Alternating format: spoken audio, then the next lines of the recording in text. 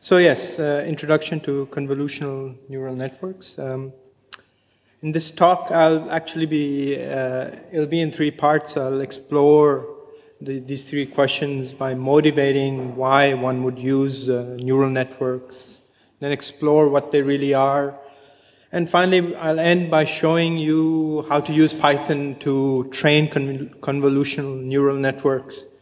And if people are interested, I'll discuss some ideas and things to pursue in this area as well. A little bit about myself. I work as a researcher at the Freie University in the databases group here in Berlin, and I'm also a co-founder of a startup based in Switzerland and Berlin. And we're actually looking at new ways of doing shopping and using some of these ideas there as well. Okay, to get started, an important task in machine learning actually involves classifying some labeled data, like the properties of some certain species of flower. If you're given that and some name, its name, then you can predict what a particular species is just given just its features, right?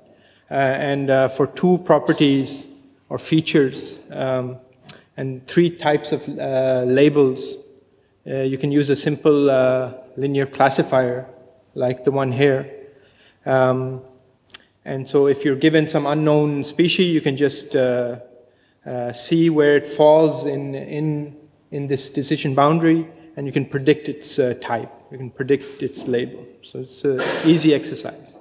And you can imagine that this classification was calculated or obtained by some kind of a minimization method, which found the optimal decision boundary by reducing or minimizing some cost. And this was the computationally intensive part of doing this. Many real-world problems, on the other hand, do not separate out so nicely into more or less linear decision boundaries.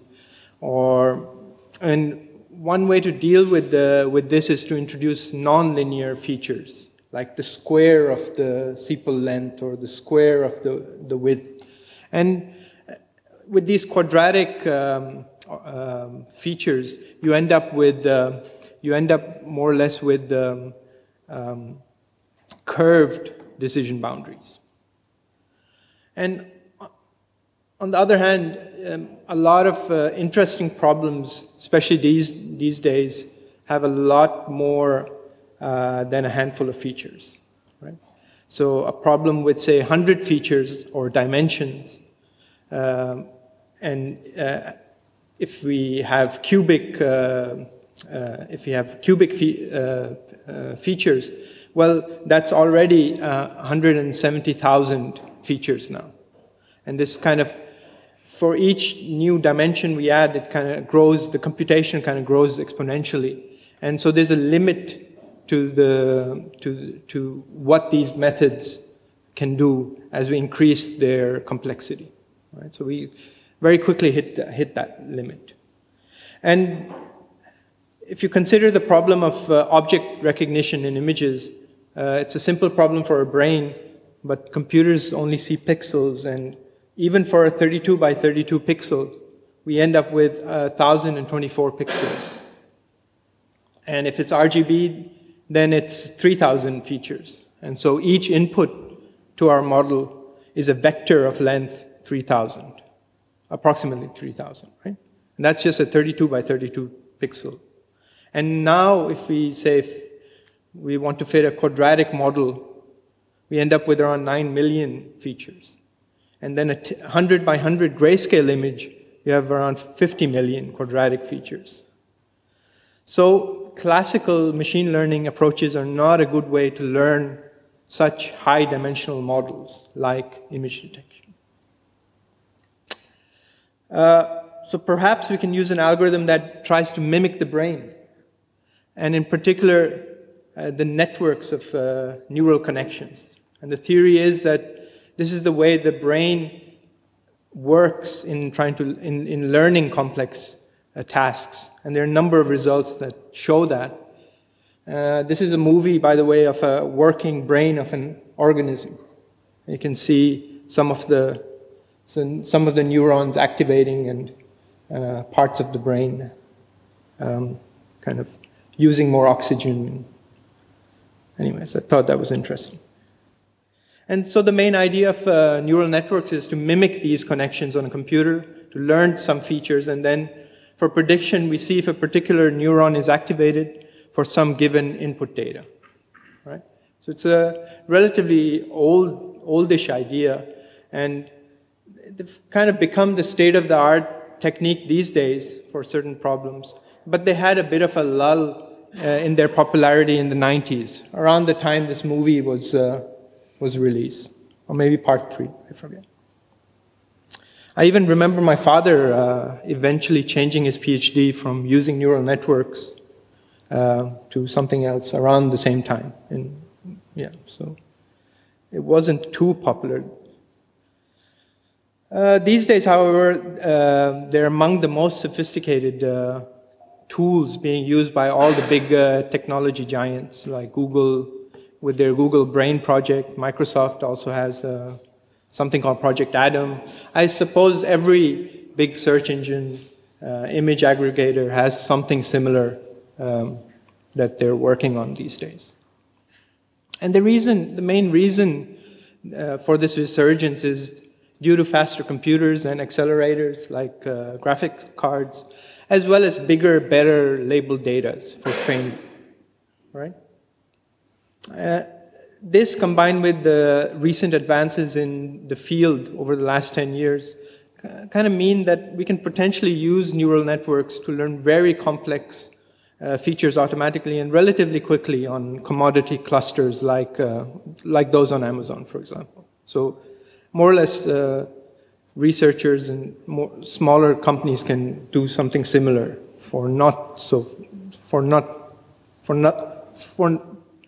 and it's not too expensive. And we'll get back to the GPU computing a bit later, but I first wanted to give you a higher level overview of how neural networks work, in particular for image detection type problems, and why they actually allow this nonlinear learning. The simplest possible neural network you can think of is just a single neuron given by this diagram. And this one's called the logistic unit, where the output is the logistic function, which outputs a probability between 0 and 1, given some weights, a coefficient vector beta. The x0 is typically always 1. It's called the bias unit, and it always outputs 1, and kind of has its reason. We have our reason for doing that. It's an extremely simple model of what a neuron does, and in that it gets a number of inputs and some output is computed, right? And in the neural network lingo, this beta is called, is usually referred to as the weights. In terms of the computation, we're doing nothing more than just logistic classification here. Given some weights, all we're doing is just finding that decision boundary, that linear decision boundary. So this is nothing more than just logistic regression. You get a neural network when you put a bunch of these neurons together, as here. Again, a bit of more lingo. Layer 1 is called the input layer. The layer 3, the last layer, is the output layer. And this outputs our hypothesis, our model. Layer 2 in between, actually any layer in between are called hidden layers. Okay. So that's a very simple model of a neural network. And these functions, the AI, the A index with the J's, are the activation functions of a particular neuron in a particular layer. So we label the superscripts are the layers, and each of the unit activation functions are also numbered. Right? And for now, just consider that logistic function from the last slide. Okay. So how does this work? Well, what's happening computationally is that for each layer, we have some given matrix of weights, which controls the function mappings from one layer to the next, right? And we can compute then for each input image goes to a corresponding input unit. And then for each activation function, we just calculate from the sigmoid function, together with these weights, the appropriate output. All right? And G is that sigmoid function, that logistic function, for example. And then the final output is given by some other fixed weight matrix, theta 2. And this for some given matrix, and this then returns our final kind of hypothesis for a given data. Okay? So computationally, that's all that's going on. You just see what the matrix is and how we compute the activation for it. And it defines a mapping from our input to our model, given some weight theta. And this is called forward propagation because we're kind of propagating the activations forward through the network. All right. Just to give you an idea of how we can use this to learn complex features now. Well, as an intuition, if we hit layer 1 and we're just left with layer 2 now, this is just logistic regression, and we're just using the features from layer 2. So layer 3 just computes the normal logistic function and the weight matrix playing the role of the parameters and using the features A1 to A3 in this case, right? So the great thing now is that these A1, A2, A3 are actually learned as functions of the input. So some other parameter, theta 1 in this case, is choosing the parameters to then feed into layer 3, which is doing logistic regressions. So now depending on what this theta 1 is set to via the process of learning, we can learn interesting features of our data, right? So therefore, we hope to get a better estimate than just polynomial classification because we have now the flexibility to learn whatever feature we want in order to get the layer 2, which we then feed into layer 3, all right? So that's the main intuition of why you can learn nonlinear features. And of course, we can define our own network architecture. Now, layer 2 is computing some complex feature, and layer 3 is taking these complex features and then computing even more complex features. And so by the time we get to layer 4, we end up with a very sophisticated nonlinear model, in essence. We can also extend this idea to multi-class logistic classification too, where, for example, for the problem of object recognition, we have more than one category which we are trying to distinguish between. Handwriting detection is another example of multi-class classification problems. And all we need to do there is we generalize our output layer to have now multiple nodes, and each output is then a vector corresponding to the appropriate output that we want. So in this case, we have two classes, and so we have these vector of size 2 of probabilities. So that's a way to extend it. And given the weight parameters, it's relatively easy to make predictions now on new data via a feed-forward mechanism, which I described before. So now the issue is, how do you choose these weight parameters? Well, a naive thing to do would be to perturb the weight matrix randomly, and then if it leads to a smaller mean square error, then you stick with that new weight matrix and repeat. Well, it's not really efficient usually, and so we don't do that. Another approach you could think of would be to maybe turn on and off some activation nodes, which is a bit better, but still not computationally optimal. So you turn on and off some node, and if it improves the mean square error, you stick with that, otherwise you move on. There's actually a better approach called back propagation, which kind of back propagates the errors starting from the output layer. So it starts from the output layer and back propagates the errors. And it's kind of analogous to running something like gradient descent on some cost function of the activation functions. And typically you also have a penalty for how much you're trying to minimize, something like ridge regression type penalties. And the idea is that by having this penalty, you make sure that only the most important features get learned. And this is actually the process which we call training, and I don't want to talk any more about backpropagation, except that to say, to get started, we need to initialize our weight matrix to some random values rather than just having them all zero.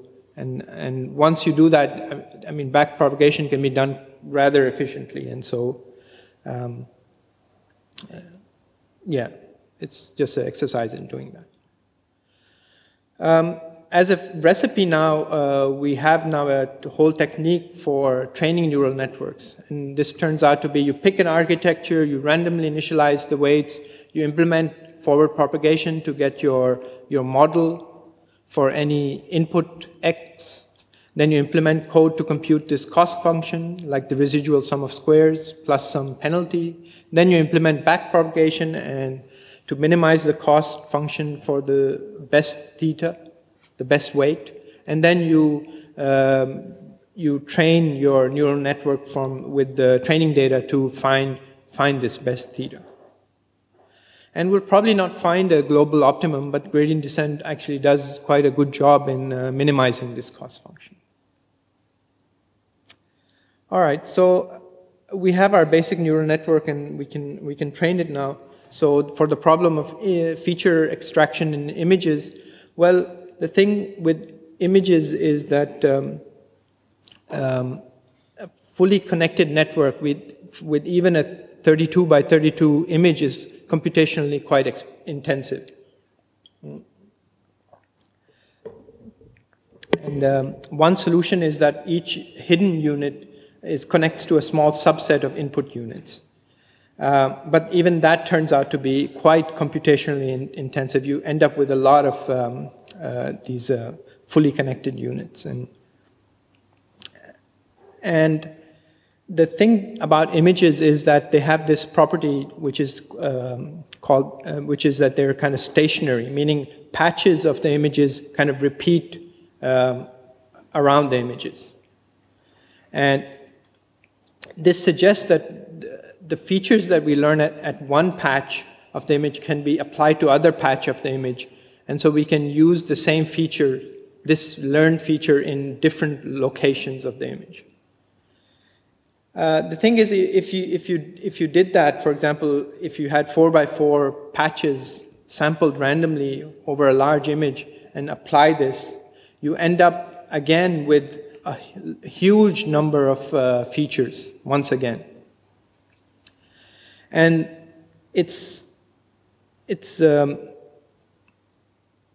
much more efficient, it's better if we would take these 4x4 features and actually convolve them with the larger image.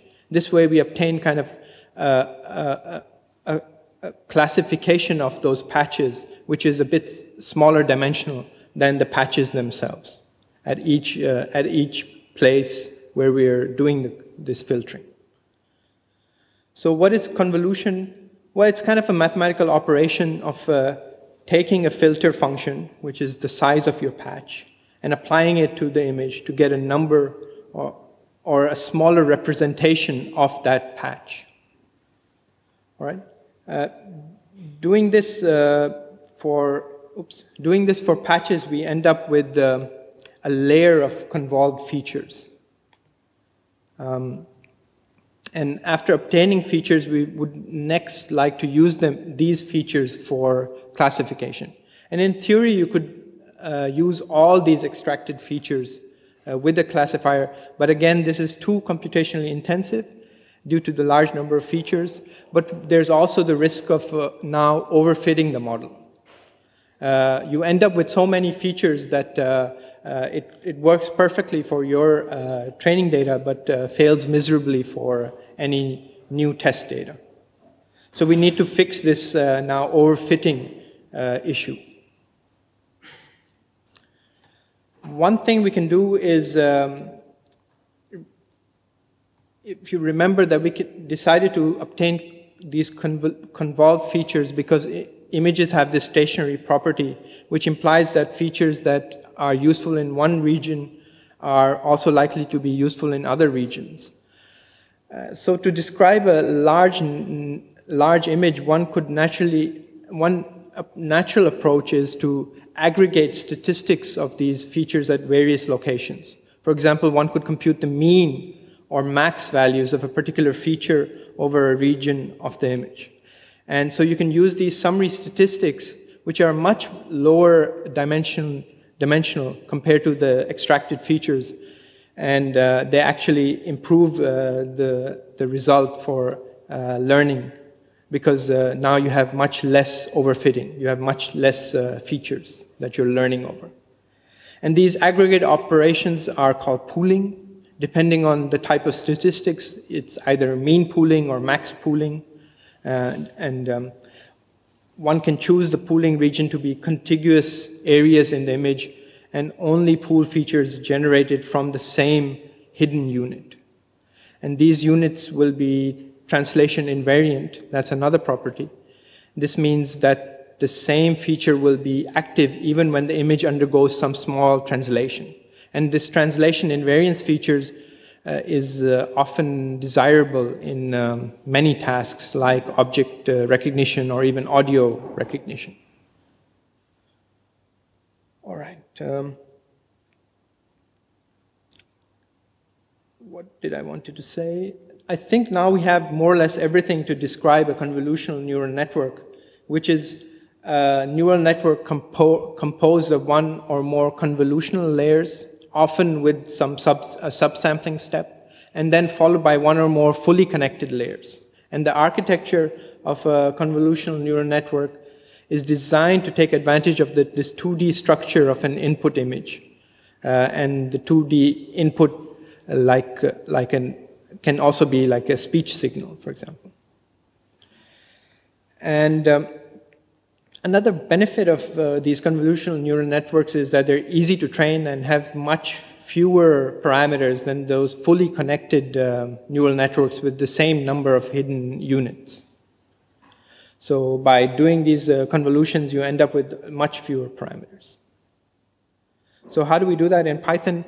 Well, in Python, there are a number of convolutional neural network libraries. The popular ones are the cuda-convnet and ConvNet 2, which was released a few days ago.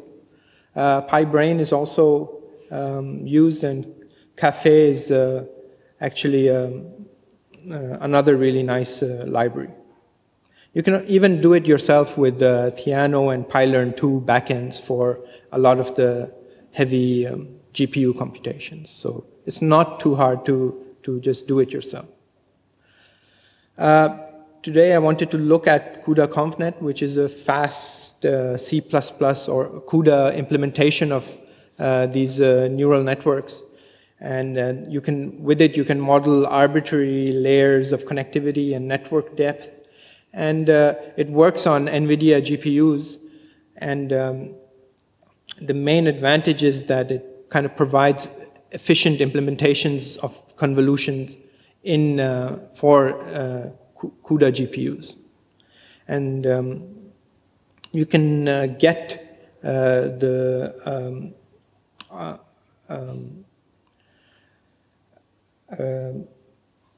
you can get the code from GitHub, and this library from Daniel is particularly nice because it's easy to get going with it, and it kind of is a mirror of the original code. So to get started, the main advantage of this GitHub library is that we use CMake to build the CUDA bindings for Python. So if you have, if your setup has a recent CUDA CPU, GPU, and all the development environment set up, then all you really need to do is just call CMake on it, and more or less you'll be ready to go to start using it. You also need matplotlib and the appropriate LAPACK libraries as well. So to begin with, let me just discuss the type of data that we can train on. cuda-convnet expects data to be stored as Python pickle objects. And the other thing is that the data must be broken down into these batches. And here I have a data set consisting of 60,000 32 by 32 color images in 10 classes with 6,000 images per class. And the data set is divided into 5 training batches and 1 test batch, each with 10,000 images in the Python pickle format. And cuda-convnet comes with utilities to generate from your image data to these pickle formats. And so to define the architecture of your neural network, you must first write a layer definition file. The first thing you need to add to your layer definition file is a data layer. The type data line indicates that this is a data layer. And our Python data provider outputs a list of 2 elements, the actual image and the label for the image. And so the line data index 0 indicates that the layer name data is mapped to the image. And similarly, the line data index 1 indicates that this is the label, it maps to the labels of that image. Next, a convolution layer applies a small set of filters, as I said, all over these images. And you specify them like this. The conv1 bracket is the name that we're calling this layer, so we can reference it in other layers. Input equals data says that the layer will take as input the layer named data of 3 channels, and we apply 32 filters to this image. We then add a padding of 2 image pixel borders of 0 and a stride of 1 to indicate the distance between these successive filters. And the convolution filter size is 5 by 5 with some initial weight in this layer from a normal distribution with mean 0 and standard deviation 0.0001, right? This partial sum parameter is a kind of affects the performance of the gradient computation, and it's worth trying out different values for it as well. Another type of layer is the pooling layer. Here it performs local per-channel pooling on its input. We use max pooling rather than average or mean pooling. And the input here you see comes from the conv1 layer, and we use a rectified linear neuron, a type of neuron. We can define other types of neurons here as well. All right. A fully connected layer is of type FC, fully connected.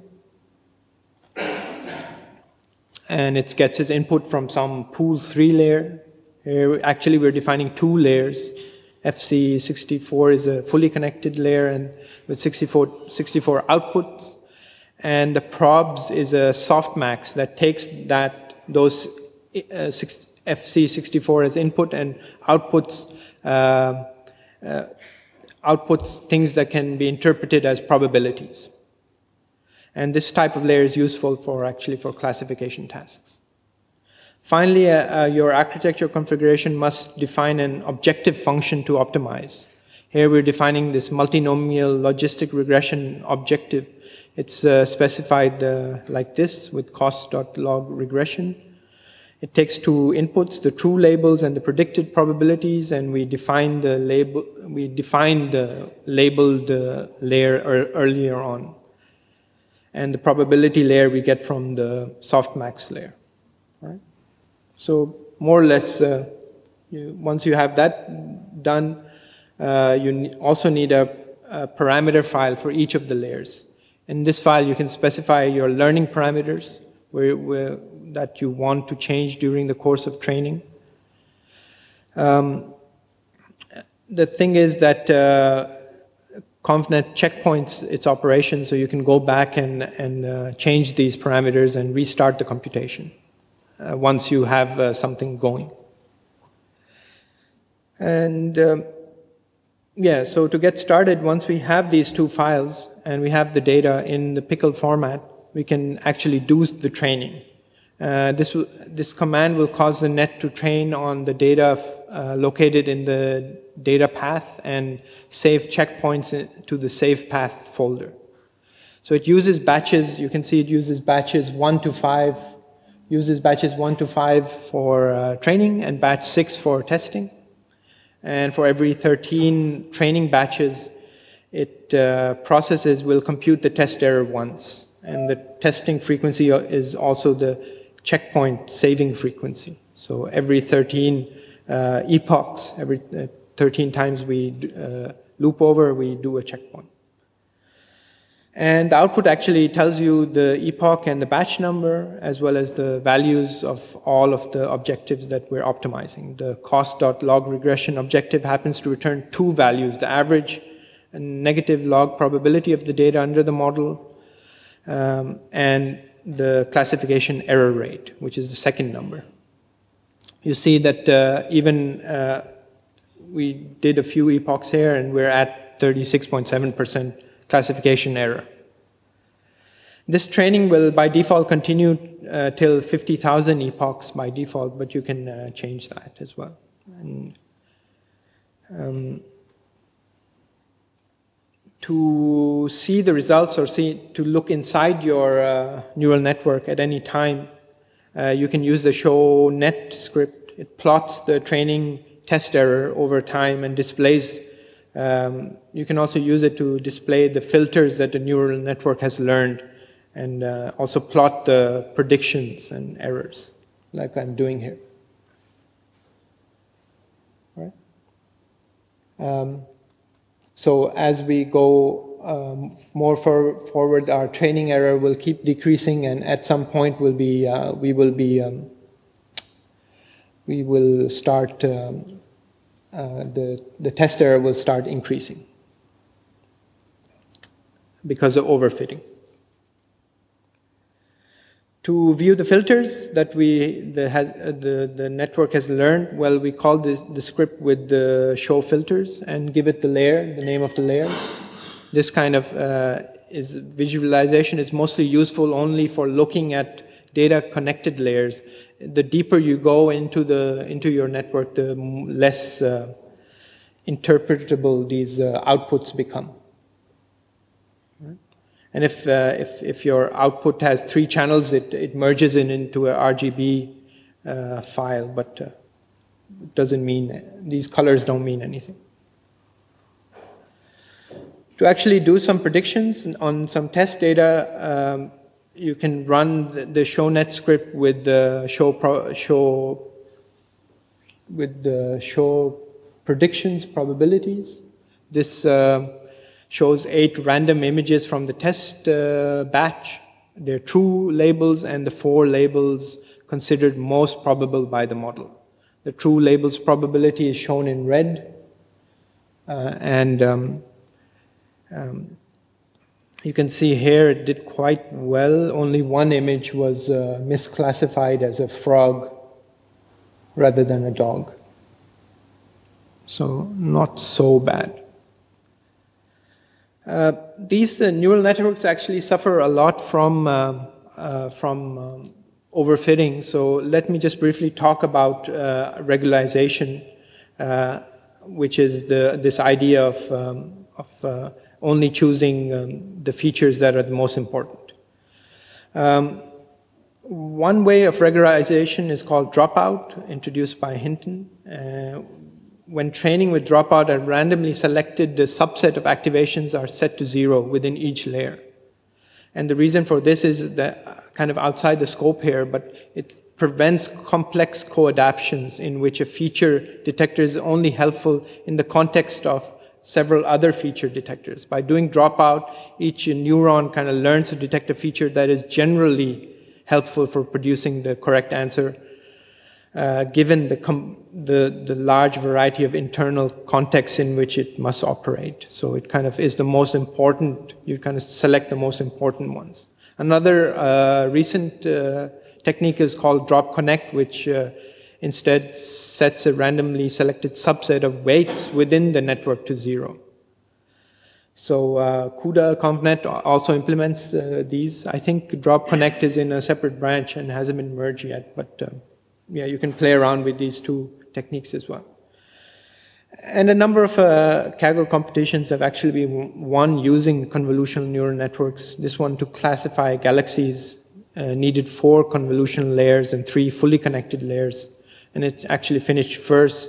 And this blog post kind of goes into a lot of detail into what the author did to win the challenge. Also for speech recognition, convolutional neural networks work quite well. Let me finish up by talking a bit about the issues of parallelizing convolutional neural networks. Typically, we train these networks over big data sets. It's not obvious how to actually parallelize this training. Multi-GPU seems one approach. It's parallelizing them over a cluster is another approach. But there's actually no standard framework for doing these large-scale learning like there is for Hadoop, like there is for MapReduce with Hadoop, or streaming computation with Spark or Storm. So there's something missing in this area. So one way to parallelize neural network is across the model dimension. So different workers train different part of the model, or across the data where different workers train on different data examples. Each has its own drawbacks and benefits, actually. In practice, what people find, and this data parallelism appears to be attractive for convolutional layers, which contains about 90% of the computation and about 5% of the parameters, while model parallelism appears attractive for fully connected layers, which constitutes about 5 to 10% of the total computation.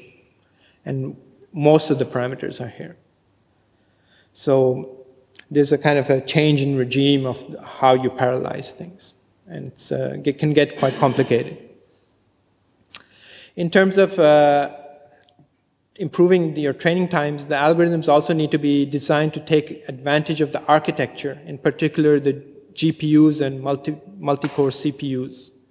And the main difficulty here is if you look at this architecture of a newish system with the CPU and the GPU, the main problem is transferring data through these bottlenecks, the PCI bus, as well as the network. So this is the fastest you can get at these days.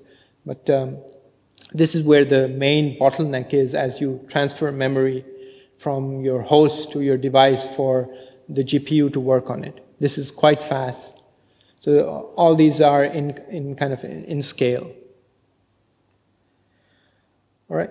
And the trick here is to kind of hide latency of these transfers by doing computation in parallel to the transfers, so that the GPU multiprocessors are kept busy and are not left waiting for some data to arrive. And this is hard, especially when you have multiple GPUs in the server. And the new cuda-convnet 2 is written with this kind of philosophy in mind to optimize it for multi-GPUs. So if you want to explore that, have a look at cuda-convnet 2. All right, so I think hopefully you get an idea of the general method, the techniques of using convolutional neural networks, and I encourage you to go and try out these libraries and perhaps with some sample data or your own data and explore new ideas. And I'll stop here for any questions or feedback. Thank you.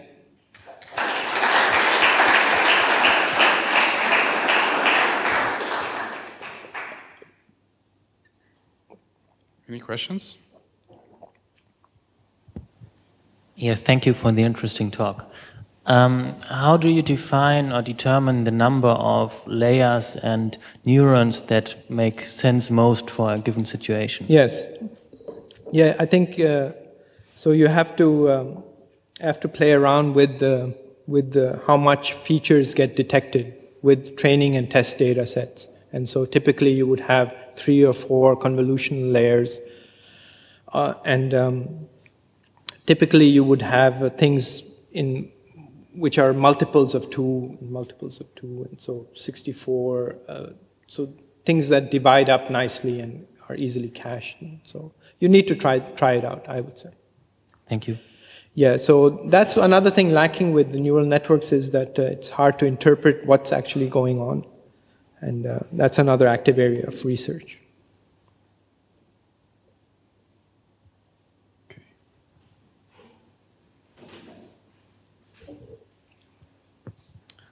Thank you. Recently, Google and Facebook have shown some success with neural networks, and especially deepface from Facebook. Can you give us some insight if you have how they parallelized their so deep most nets? probably they have kind of a framework for doing this for doing this kind of parallelism, kind of easier kind of libraries, internal libraries and frameworks, APIs for doing that. This is currently missing in the open source space, so it's a request for. Perhaps Python can be the go-to framework for such a system. So most probably they have kind of these parameter servers, and I think Jeff Dean talked about it as well, and kind of the challenges. And as a complement to that, there was a blog post some time ago by Netflix who explained how they scaled ConvNets to the cloud, and that's actually tied to some talks we had on hyperparameter optimization. Yes. There are many hyperparameters, so what you can do is have an Amazon GPU instance for every point in your grid search, so for every possible hyperparameter, and that way you don't need to parallelize at the ConvNet level. You just try many ConvNets, and in practice what works the best is anyway to mix the predictions of multiple ConvNets. So yes. That's a way to scale up. Okay.